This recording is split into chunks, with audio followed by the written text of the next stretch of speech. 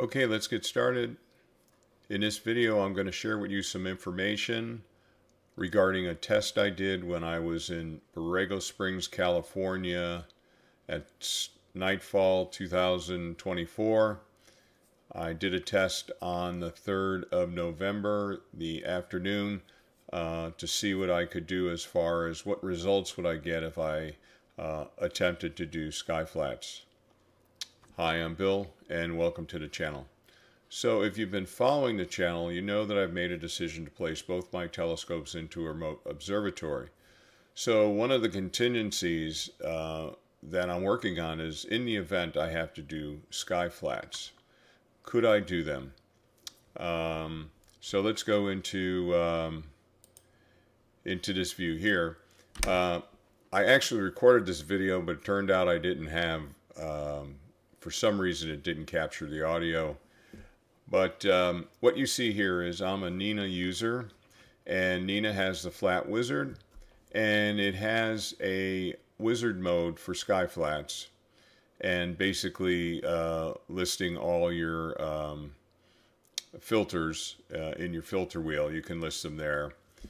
And so bottom line, I think, again, across multiple days, I could capture a complete set of sky flats.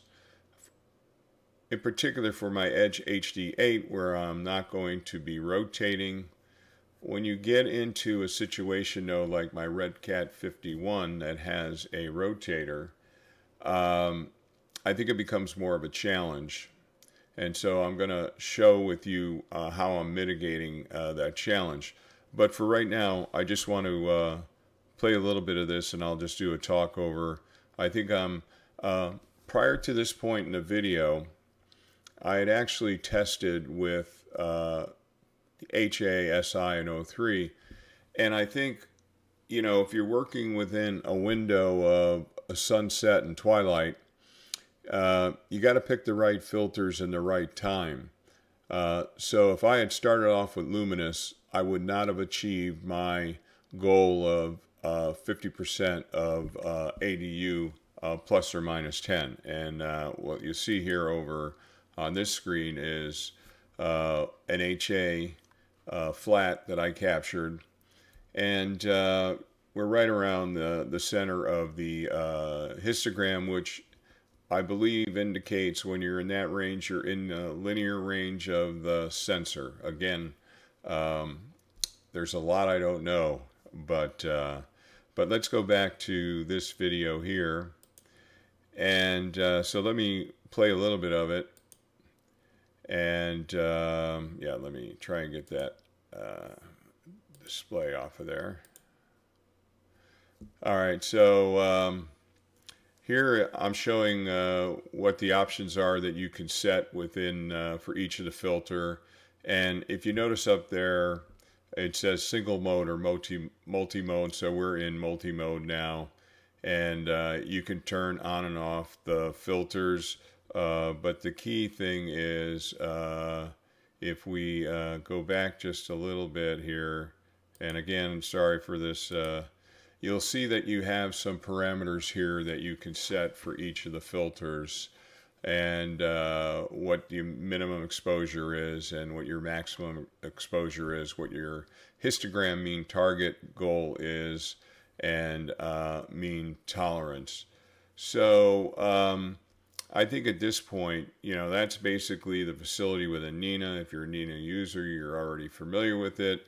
You know,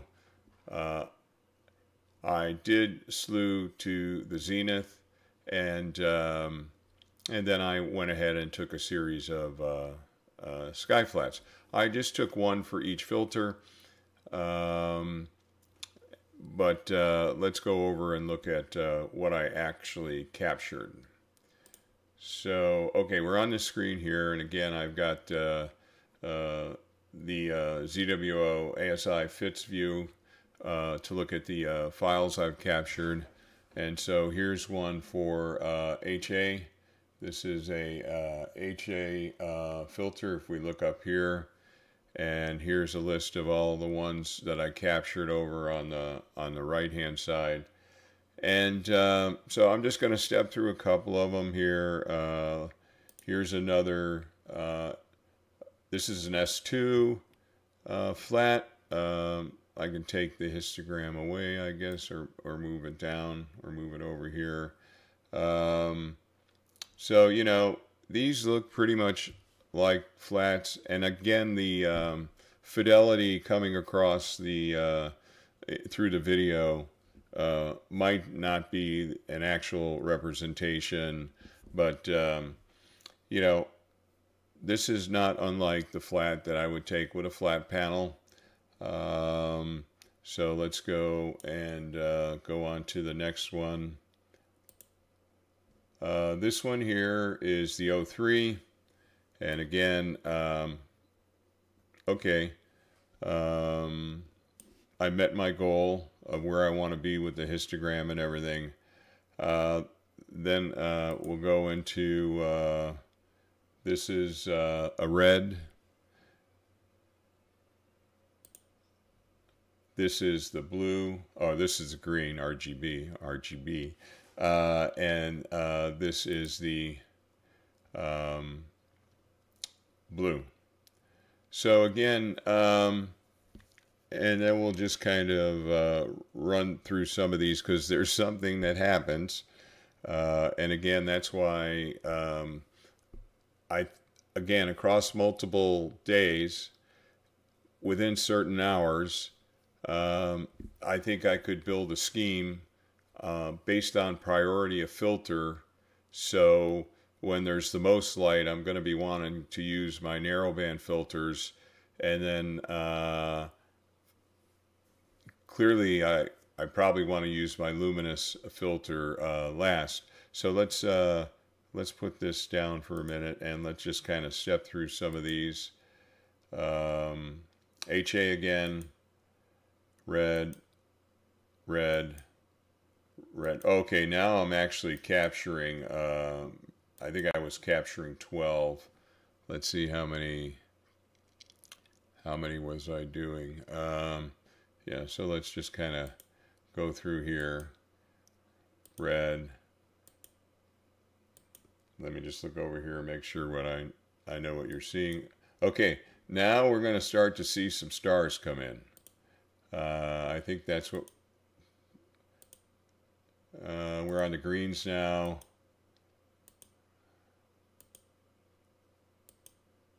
And let's just check where we're at with the histogram. We're in the greens.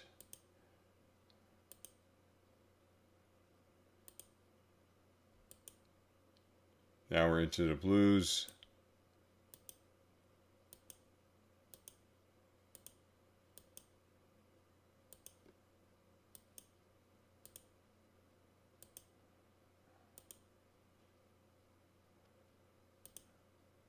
Okay, now we get to the loom, and now we start to see stars. So again, I think what you have to do, I tried doing sky flats, so a couple years ago, I tried to do it early in the morning, had a t-shirt on the scope and all that, and it just didn't seem to work out for me at that time. Working between sunset and twilight, I see a pathway to success, but I'm going to have to be very particular at kind of within that window of sunset to twilight, what time I kick off each of the filters.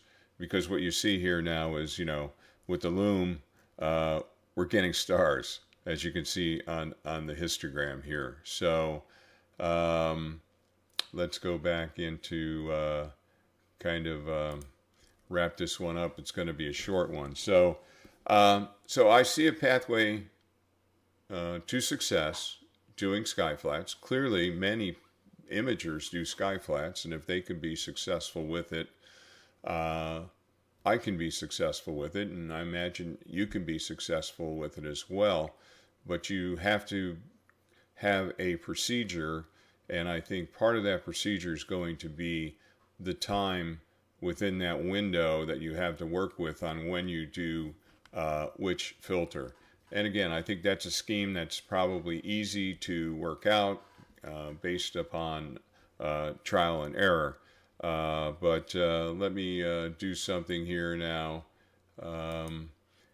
But what I have decided to do based upon that test is I'm going to make things a little bit easier for me.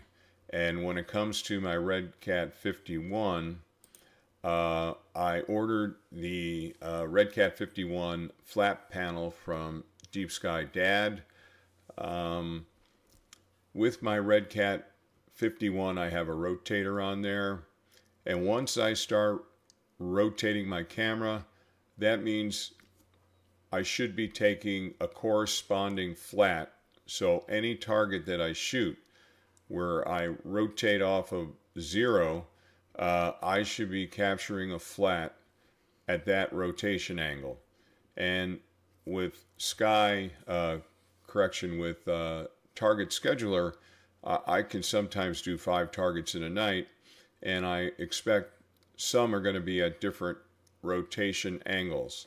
So I just decided, okay, spend the money. You know, money can fix a lot of things, and I'll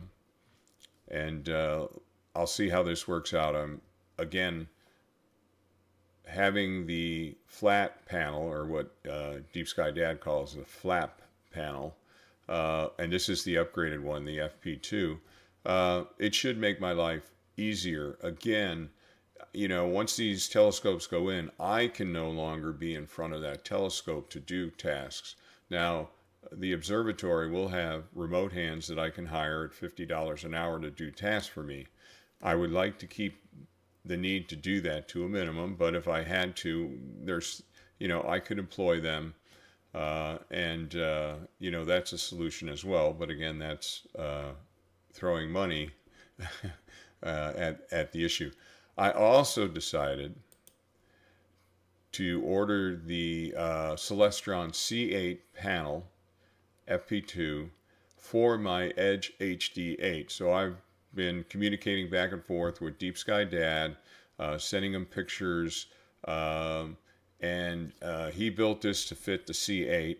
And when I look at the optical tube dimensions of the C8 and the optical tube dimensions of the Edge HD8, they appear to be identical, including a slight chamfer on the very front part of the scope of the outer body. So I decided to go with this this panel as well. And while I'm not going to be rotating the Edge HD8, I want to be able to take flats when you're not moving your telescope, when it's mounted on a pier, and you can build a flats library and use that flats library over a period of time. This is what I'm getting from experienced imagers that have their telescopes in remote observatories, or have them in stationary positions in their backyard and they don't move them or tear them down, set them or whatever. So, but this will enable me to refresh my flats. All right. If you like this kind of content, please give it a thumbs up. As always, like, share, and subscribe. And while I'm not going to be doing trips, and I had a person comment that they really don't like the direction the channel's going, and I understand that, and fair enough.